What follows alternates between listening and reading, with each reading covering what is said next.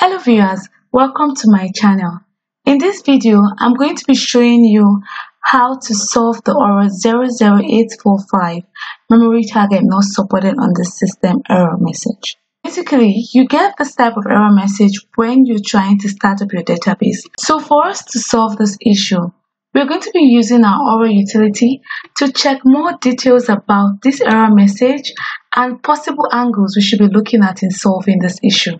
And then afterwards, we'll go ahead and solve it and then try to start up our database again. So let's go ahead and use our ORA utility to have more details about this error message. So I'm going to exit.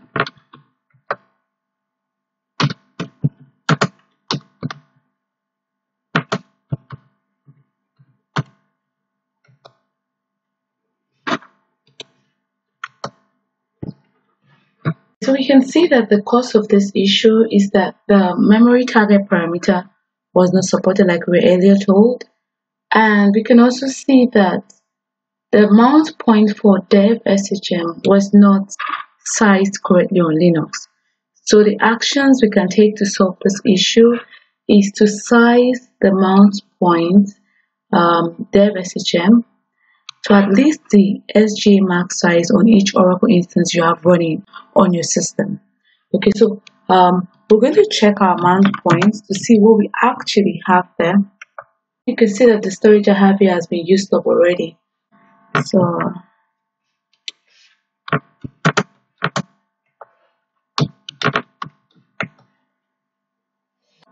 we are resizing the size of the 10 file system to 8 gig.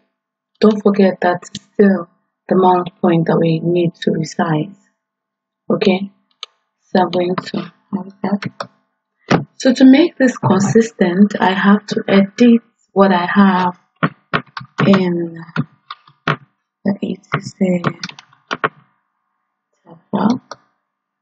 So we can see that we have the 10 file system here, and then we set the size as 1 gig. So what I would just do is to change this size now to 8 gig.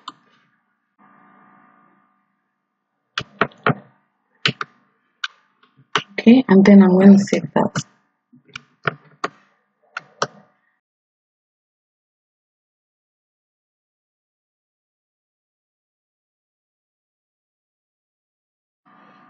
Sorry about that.